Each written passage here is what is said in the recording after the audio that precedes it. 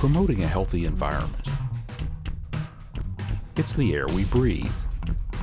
Clean, safe water. Responsible management of our natural resources. We protect and restore for a sustainable future. Environment matters. I'm really excited about this project. I'm excited about the amount of community interest and support it's generated.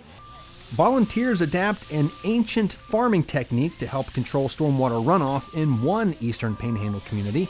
Plus, when it comes up, there's trash everywhere. I think it's pretty sad. Thousands of pounds of trash collected in this year's Kanawha River Sweep thanks to the hard work of dozens of volunteers.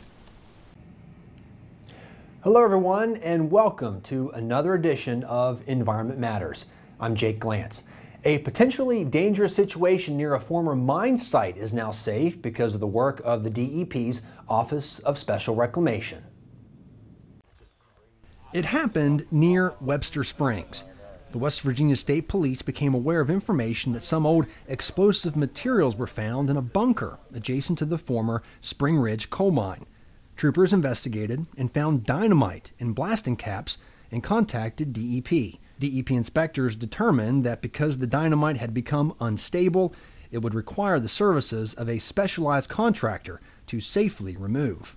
It was a very unique project in the sense that this material laid here abandoned for well over 20 years. And the storage facility that was in was certainly not one that met the codes that are out today for safe storage and proper storage.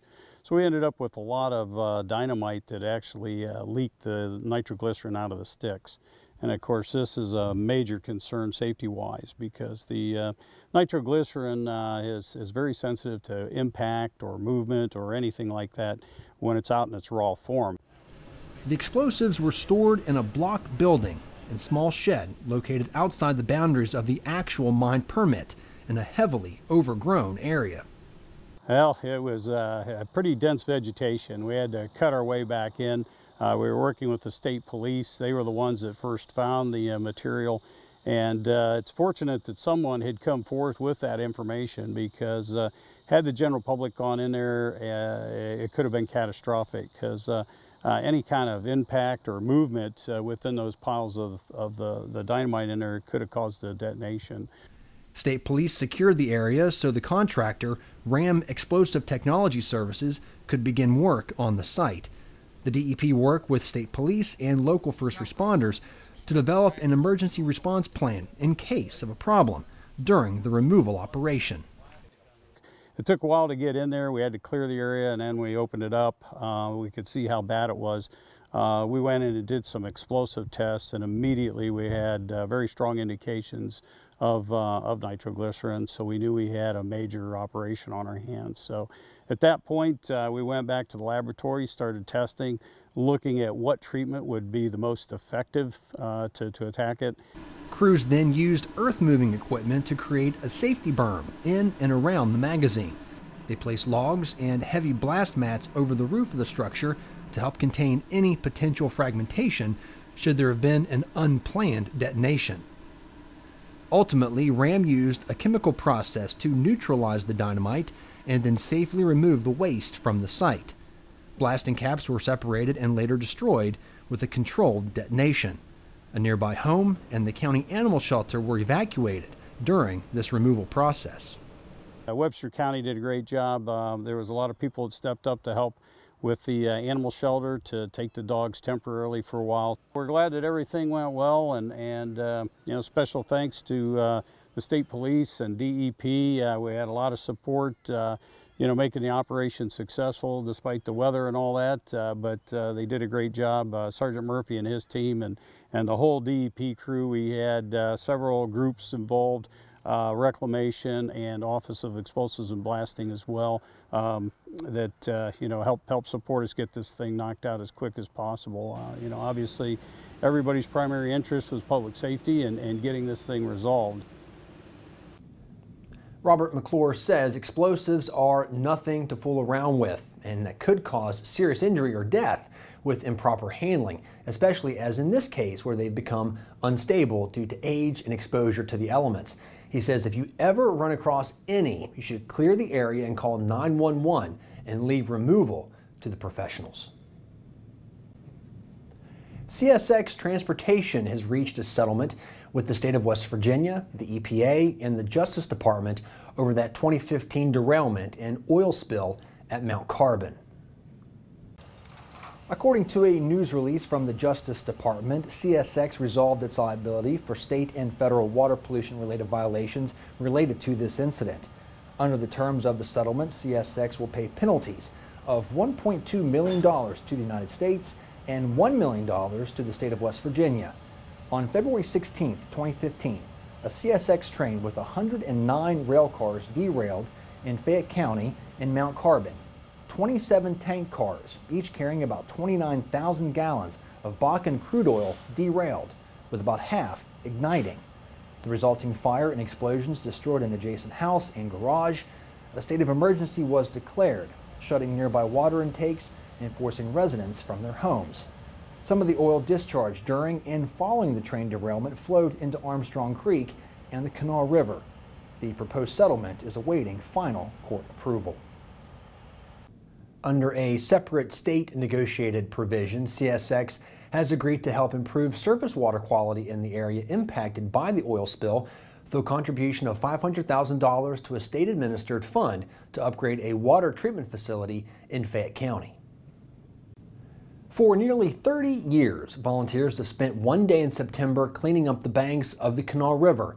The DEP's Brianna Hickman joins us now with a look at this year's event.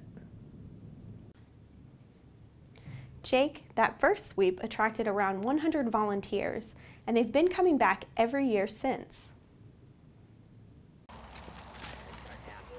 Rain or shine, they always show up. It's my Buffalo FFA chapter. We're out here just helping the community and cleaning up. The Kanawha River Sweep runs the entire length of the river from its head at Gauley Bridge to the mouth in Point Pleasant. The first sweep back in 1990 netted an impressive 60 tons of material, everything from abandoned cars and appliances to illegally dumped tires and trash. The haul is typically much smaller these days. Here at Winfield Beach, just below the lock and dam, it's mostly trash, especially plastics. Like, there's McDonald's cups and Tudor's cups, gas station, just anything anyone's bring down here when they come fishing, or it's just basic trash. Although there's less to clean up, the fact that the annual sweep is still necessary at all means there's still work to do when it comes to getting the message out about litter and the impact on the environment. I think it's pretty sad, how people treat our community, but some of it could be the river and how much the waters came on it. So when it comes up, there's trash everywhere. I think it's pretty sad. Well, it doesn't show that people really care what it's like around here. They just come here and do their things and they leave what they have and just go. And that's what keeps these volunteers coming back year after year.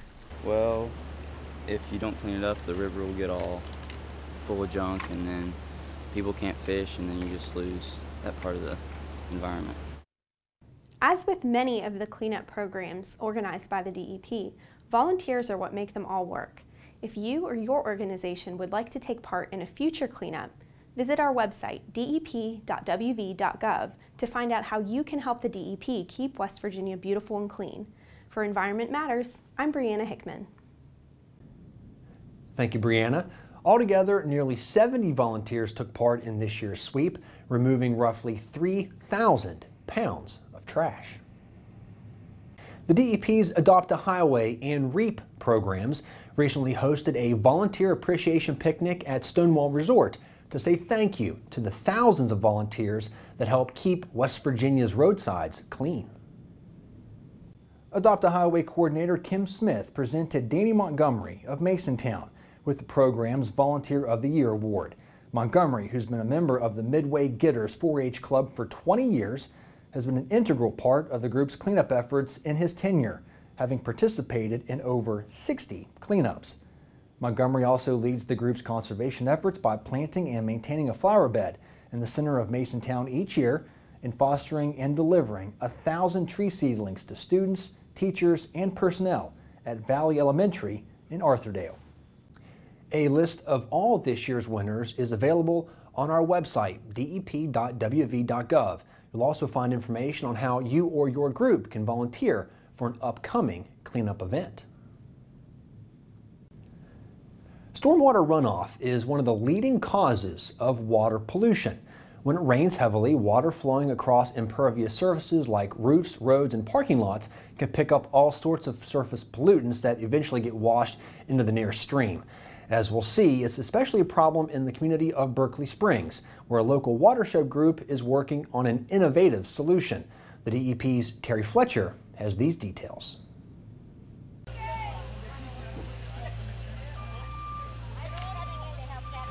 On a steep hillside in a cemetery in Berkeley Springs, volunteers and city crews are working on a solution to a massive drainage problem. They're using a technique called hugelkultur. It's a German word first coined back in the 1960s to describe a farming practice that dates back centuries. So hugelkulturs are basically a compost unit. Sometimes they're dug into the ground, most of them are above ground. It's mounded up organic matter is what they are. And these have been used to grow food for a very long time. They've recently become popularized again for the same purposes because they're so effective. Now, this particular unit we are doing up here, these 3 units, are modified for erosion control. That is, we've dug into the hill and we want to make sure that they drain water out. The road, which is on a very steep grade, was already very hard to get up and down because of the washout from years' worth of erosion from heavy rains. This used to be an asphalt road, and you could find asphalt now in maybe 2 or 3 places. So the ruts were like that. It was impassable. The Warm Springs Watershed Association consulted with a stormwater specialist with the DEP to come up with an affordable solution to keep the lower portion of the road from completely washing out. The answer? Hugelkultur. We are building 3 hugels designed to divert water into a ditch. Eventually the ditch will convey the stormwater runoff to a rain garden at the bottom of the hill. The water that is not diverted into the ditch will be slowed, absorbed, and filtered by the materials in the hugelkultur. What does go through will then go to the next hugelkultur, so that will greatly reduce the amount of stormwater further down the hill. The water will also, over time, break up the woody and the organic material in the trenches, turning it into nutrient-rich soil. City crews use a backhoe to dig 3 shallow trenches across the roads, and then volunteers begin filling them with layers of dead tree limbs, straw, and compost. Eventually, woody stem plants are going to be planted in there, probably hazelnut trees or bushes. And so in the purpose here, we are preventing soil from running away. We're holding that and regreening the cemetery. Reducing soil erosion is especially important in a community like Berkeley Springs, located in a valley where Warm Springs Run flows through the middle of town. When sediment fills streams, stormwater has nowhere else to go, making flooding problems become worse. This watershed, when we did our stream assessment in 2009, it was determined that we were 17% impervious surface. That's considered to be an urban watershed. It's very high even for like a city like Charleston. We did an eye-tree inventory of the watershed. 2 years ago we were up to 19% because we're beginning to see more and more development along the banks of the run. What's really shocking is this 19% impervious surface is in a 4-mile area. Once you get past Jimstown Road, it's perforated forest owned by U.S. Silica. So a 4-mile area is 19% impervious surface and growing in terms of impervious surface. The Watershed Association recently identified nearly 40 locations within that 4-mile area that could benefit from green stormwater management projects like the Greenway Cemetery hugelkultur. They hope to work with the local conservation district to use some small watershed grant monies to determine how much stormwater would potentially be captured, slowed, and filtered by those projects, and what impact would it have downstream. But the biggest benefit of this project with the funny-sounding German name is the buzz it's generating.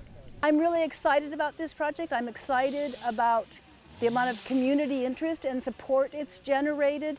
And I'm very excited that thanks to the work that Streetscapes and we have been doing, the school board, our local paper, people in the community are becoming interested in what they can do on their property to also try and do green stormwater management.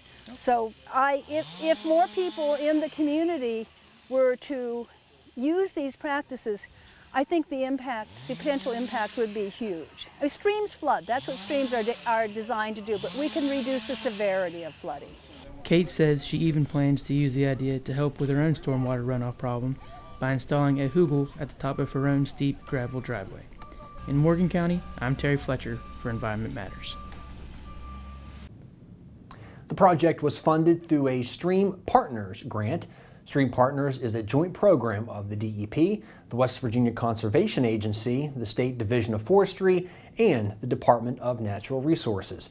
It's housed within the DEP's Division of Water and Waste Management and provides grants to support the efforts of local watershed groups to help improve the quality of life in and around their stream or watershed. For more information on the program and to find out more about green stormwater projects like rain gardens that you can incorporate into your landscape, visit our website, dep.wv.gov. Student artists from kindergarten through 12th grade are invited to enter the 2019 Ohio River Sweep poster contest. Our friends at Orsanco are accepting entries through December 21st from students living in counties along the Ohio River and its major tributaries. One grand prize winner will be used to create promotional materials for the sweep, and the student artist will receive a $500 prize, along with $100 awarded to their school to purchase art supplies. There will also be 13 winners, one for each grade level, that will each take home a $50 prize. One of last year's grade level winners was Cameron Tyree from Wahama High School in Mason County. Contest rules and entry forms are available on Orsanco's website, orsanco.org. The 2019 edition of the Ohio River Sweep will be the 30th anniversary of the event, which is the largest one-day cleanup event, volunteer cleanup event, in the country. Well, they tried weed killer and it didn't work. They tried pulling it up and it grew back. Now the National Park Service is trying a different tactic when it comes to dealing with invasive plant species in a New River Gorge historic district. The DEP's Mike Huff has the details.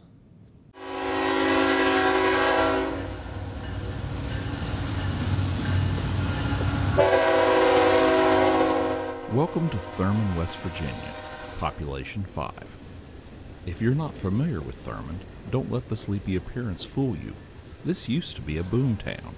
A busy hub on the Chesapeake and Ohio Railway, Thurmond was home to several businesses, banks, locomotive servicing facilities, and a busy rail yard servicing more than 24 coal mines. The town's historic district is now owned by the National Park Service. The former train station, a visitor center. Aside from the occasional passing freight, these days it's pretty quiet. You could even call it a ghost town. But for the past few weeks anyway, you could also say it's a goat town.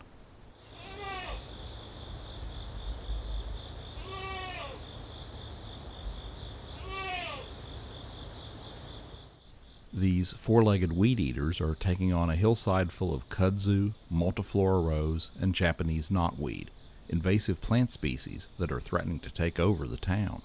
Our resource management crew has been very interested in trying to get rid of the kudzu primarily in Thurmond, and that is such a steep hillside, and putting people in there to do the work really creates a safety hazard, and they've tried it before and it really hasn't been effective. So she had seen somewhere else they were working with goats and thought that they would be a great fit for here. The goats are owned by Larry and Ann Sahanic. We spoke to Larry by phone. Most of our goats are what we call retired milkers and retired family goats, and are given to us by people who can't keep them because the kids aren't in 4-H, or the goat doesn't milk, or it doesn't get pregnant, or one thing or another, and for some reason they can't keep it. Larry got into the goat landscaping business by accident. After retiring from a career in advertising, he and Ann moved to Rhinebeck, New York, where they had 7 or 8 goats. Then they got a call. I park in New York City, adjacent to the Verrazano Bridge in Staten Island, called Fort Wadsworth, had trees whose roots were spreading the rocks on a Civil War gun emplacement. And they wanted the trees down, but their guys wouldn't cut the trees because there was thorns and poison ivy all over. So they had Cornell University contact 400 goat owners in the surrounding area, probably over 100 miles, asking if someone would come down there and eat the poison ivy and thorns. Of the 400, 8 people responded. 7 said it couldn't be done, and we went down and did it. And so Green Goats was born. They currently have around 180 goats working in 5 states. They're wrapping up their stay in Thurmond for this year, but they'll be back next spring. They'll make a noticeable difference. We typically bring goats in earlier in the season. We normally bring goats into a job between late May, late June, in that range, and we bring in a limited number of goats per acre, and we vary the number with the objective of having goats have something to eat until the end of the growing season, which is typically September, October, maybe down where you are, early November. And that by doing that, they're constantly stressing the plants, and the plants' root systems are stressed and compromised, and most of them don't store enough energy to come back in the spring. The Thurmond Goat Project is scheduled to last 3 years. If the goats are successful at reducing the load of invasive plants, particularly the kudzu, the Park Service will seed the area with native grasses and wildflowers. Once the kudzu starts growing up into the trees, it also surrounds some of the historic buildings. And so when it gets dry and it has the potential to carry fire, anything in its path is going to be in trouble. It grows so quickly that it takes over everything here. And what ends up happening is it almost forms like a mat over the landscape, and it crowds out a lot of the native species.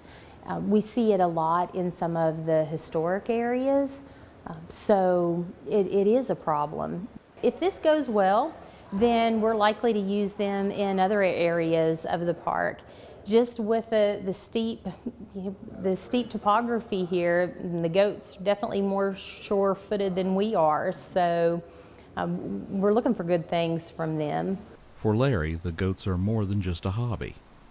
I'm a very realistic, older city guy who's been around a bit, but when I was in the advertising business, maybe I got you to buy more Coors than Schaefer or Budweiser. Or I got you to use the American Express card a little more than a Visa card. The bottom line is, maybe I contributed, maybe I didn't, but it was a zero-sum game. It just one went up, one went down. All of a sudden here, and we're not saving the planet, but I'm finally doing something that really makes a difference. It's improving something. The place is ahead. It's not just one goes up, one goes down. Larry says his goats aren't camera shy, but when we were there, well, let's just say they were focused on the task at hand, despite our best efforts. Hey, goat. If you go to Thurmond to see the goats, they are within a 3-acre plot, so they're not all in one area. It's almost like a wildlife watching adventure. Probably binoculars would be a great tool. We don't call them goats rescues, but I really like goats. And I hate to see a perfectly healthy goat be sent off to the meat market. So we're giving them a purpose. They live the American dream. They eat for a living. And from the looks of things, they love their work. In Thurmond, I'm Mike Huff for Environment Matters.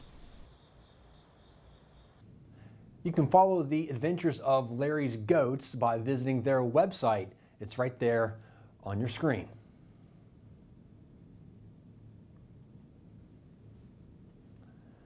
The DEP's REAP program was honored recently by Mon River Trails Conservancy and the Preston County Parks and Recreation Commission as one of the donors for the new Masontown Trailhead restroom facilities. The Elkins Coal and Coke building, built in 1907, will now serve as restrooms for the Deckers Creek Rail Trail and West Virginia Byway, Old Route 7. It's the first public restroom facility serving the 19.5-mile trail that extends from the outskirts of Reedsville to Morgantown, where it connects to the 29-mile Mon River Rail Trail. In 2011, this building was placed on the endangered properties list by the Preservation Alliance of West Virginia.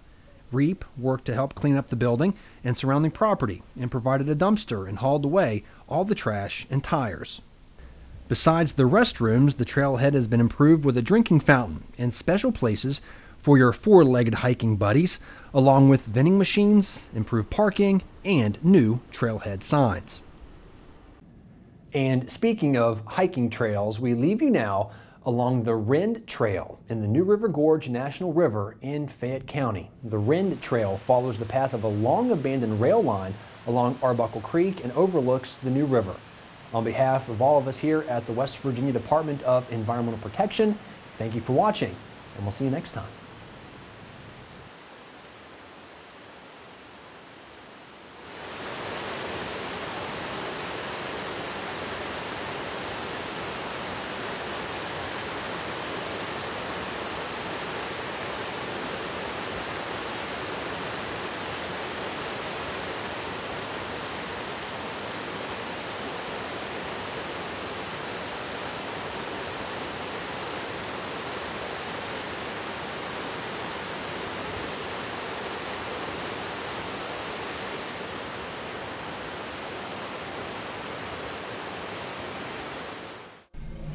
More than 800 people with one mission, promoting a healthy environment. We are the West Virginia Department of Environmental Protection.